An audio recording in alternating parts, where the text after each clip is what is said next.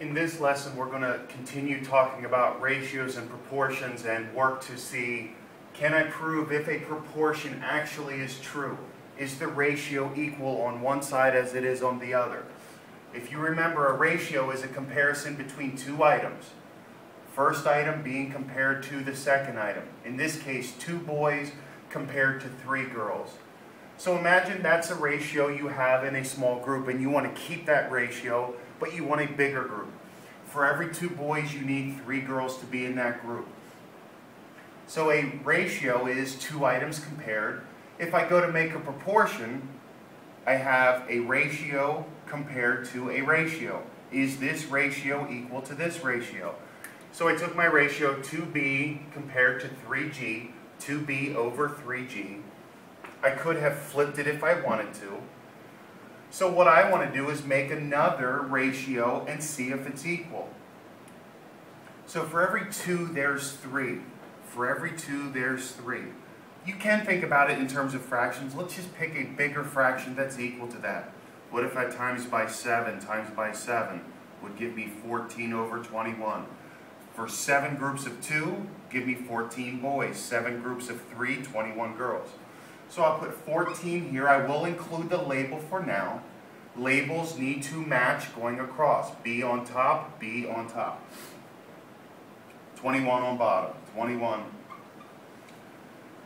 So now we know these work. We know this ratio is equal to this ratio, but there's an easier way to figure this out. What if I have a ratio I don't know? It's called the idea of cross products. This is a property in algebra that allows me to multiply diagonally downward, which would look like this. Downward multiply, downward multiply. And then check if it's equal. So what I do is simply this. Multiply diagonally, multiply diagonally. 2 times 21 is 42.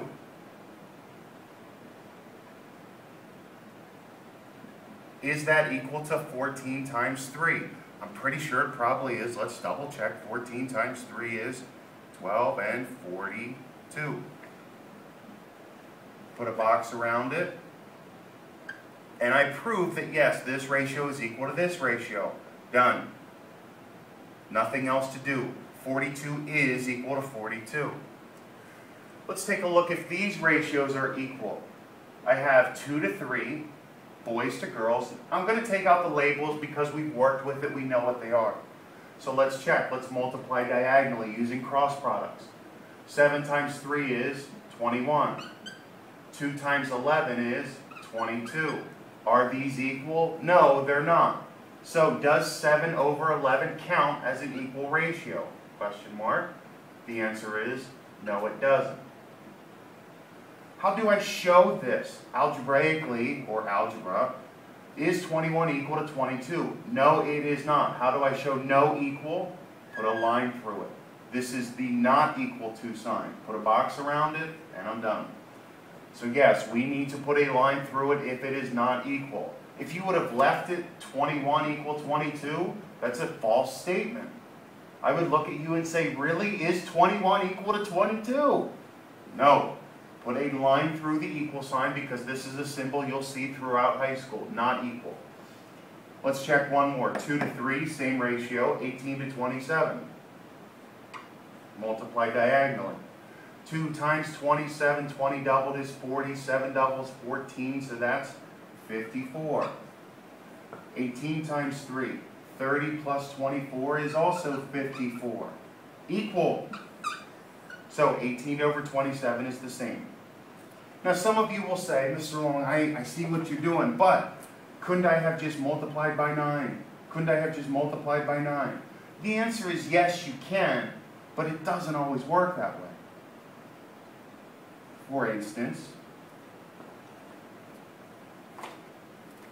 if I had 2 over 3 and you have a 5 down here, okay, what are you going to multiply 3 by to get 5? That'd be the question. So for our work, we're going to multiply diagonally. We're going to use cross products. Multiply down. If they're equal, it works. This ratio is equal to this ratio. If it's not equal, put a line through it. Not equal.